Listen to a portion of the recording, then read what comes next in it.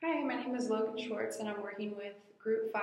We're covering chapters 9 and 10, and I specifically am going to be talking about Savant syndrome, which is found at the end of chapter 9.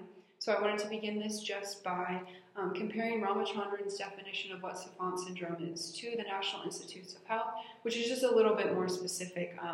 But Ramachandran defines it as persons whose mental capacity or general intelligence is incredibly low, yet still have islands of astonishing talents, where the NIH says that Savant syndrome is a rare but extraordinary condition in which persons with serious mental disabilities, including autistic disorder, have some island of genius which stands in contrast to the overall handicapped.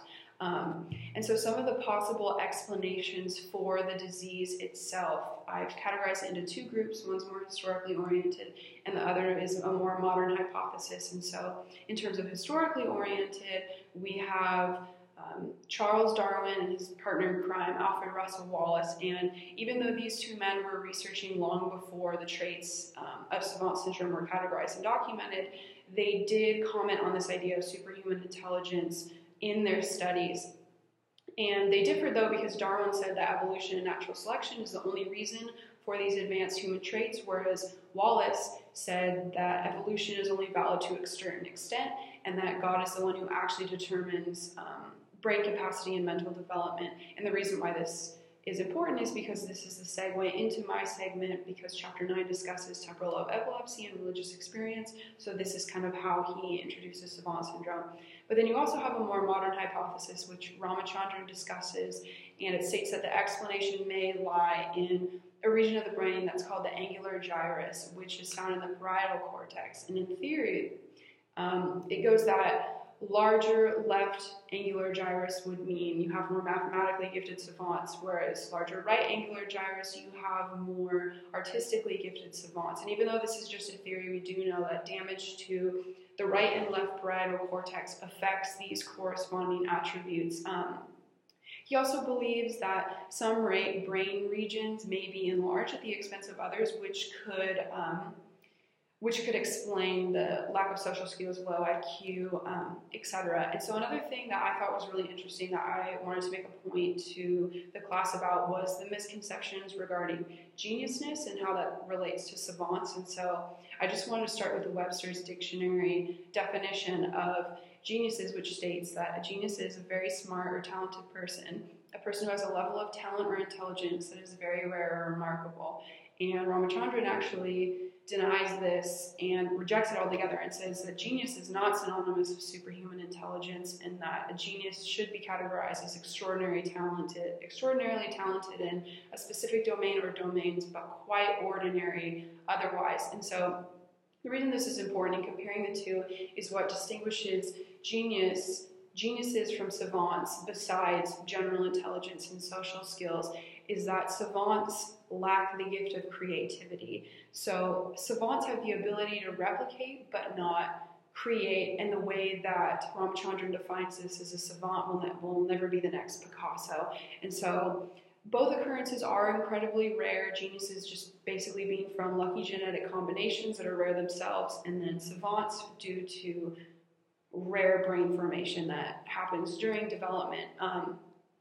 And so the next section that I want to go into, that I want to mainly focus on, are current studies that are being done about Savant syndrome. And so there are a couple different sects that I want to talk about. One of them is actually media analysis. The film Rain Man is incredibly prominent in terms of educating the American public on Savant syndrome. And so Daryl Treffert, who was the psychiatric consultant on site, actually is the pioneer of a lot of research that I'm going to be talking about, who also has really delved into media analysis.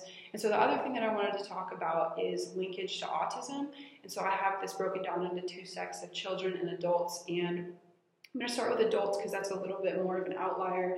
But they found in a study that was done 2 to 3 years ago that some of the symptoms for schizophrenia and adult autism spectrum disorder are actually incredibly the same in terms of cognitive abilities and social skills, not necessarily so much the diagnostic criteria like visual hallucinations and delusions and whatnot. And then the other sect I have is in regards to children and seeing if we can prove that there's a link between Savant syndrome and children. And so they had a study of around 48 kids with mental disorders ranging from mental retardation to autism spectrum disorder to highly functioning autism.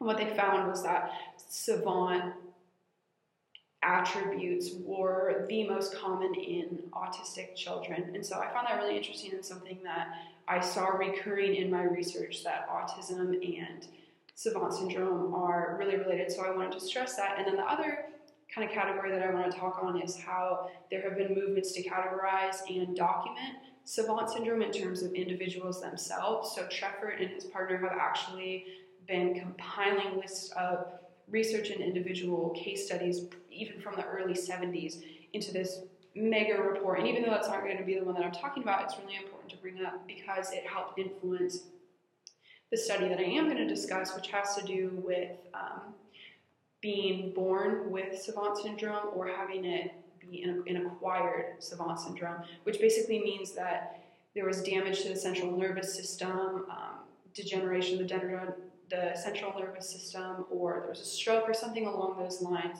which enabled them to acquire this disease. And he basically found that he took a survey of around 319 subjects and found that 90% of them were born with it, and the other 10% were acquired. And he did a similar study as well to the one done in 2014 regarding the linkage to autism and Savant syndrome. And so what he did was he took an analysis of around 297 people, I believe, with various mental illnesses, same as the earlier ones before, yet in an adult population, and got really similar findings that said that 40 to 45% of them were due to autism, and that a really shocking 5 to 10%, which he hypothesized was going to be much lower, was actually due to not otherwise specified central nervous disease or some sort of stroke or damage to that specifically. And so to conclude, I do want to talk about more of the neurophysiological side of things,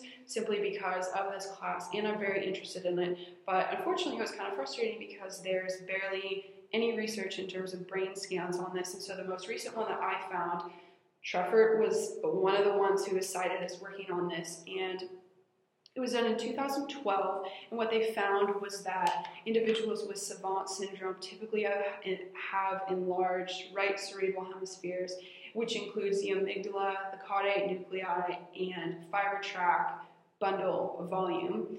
And so, as interesting as this was, unfortunately, that was one of the only brain scans that I could find besides a 1 minute long YouTube video that wasn't incredibly credible. So I decided to leave that out. But more research is definitely needed in this field. But